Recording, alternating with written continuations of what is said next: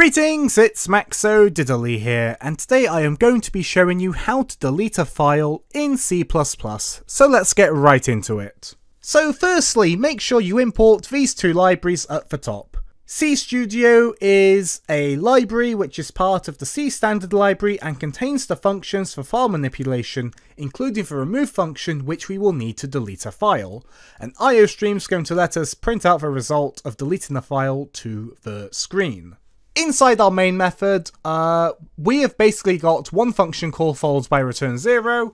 We're going to be calling a delete file function that we're going to make in a moment, and we're going to pass in a file path of a file that we want to try and delete. So let's define our function. We're going to do void delete file const std string and symbol file name.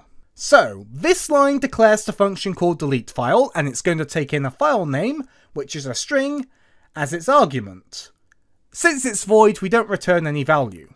And the const std string and symbol part indicates that the file name is passed as a reference to the original string, which is more efficient than passing a copy, which would be by value, as this function doesn't actually modify the file path. And this little and symbol here, this just means by reference. Then we're going to do an if statement. We're going to do if std remove filename.c_str is not equal to 0.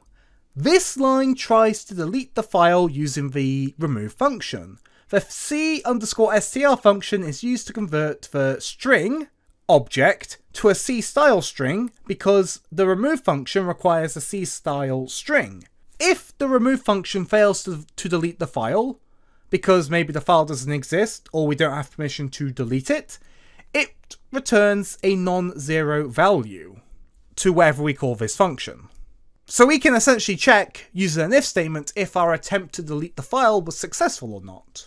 So if the outcome of this is not a 0, that means the file failed to delete. So we can then print this out to the user to let them know the file wasn't deleted because something went wrong. However, we can then do an else statement and then do std_cout file deleted successfully, because if the outcome of this is a 0, that means the file was deleted without a problem.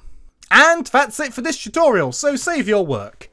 If you're in Visual Studio, you can right click on your project, then go to Open Folder in File Explorer. And in this folder is where you want to put your file if you just want to do a relative file path that literally just has the name of the file. You can put your files wherever you want, just make sure you get the file paths correct because that's important for file handling. And we've just got an empty file called test file. So let's make sure we have the correct name here. We save our work and hit play. And it says file deleted successfully. If we go back to this folder, you'll notice the testfile.txt is gone. So thanks for being a great audience. Be sure to leave a like and a comment if you enjoyed, and subscribe for more C++ tutorials. Thanks for watching.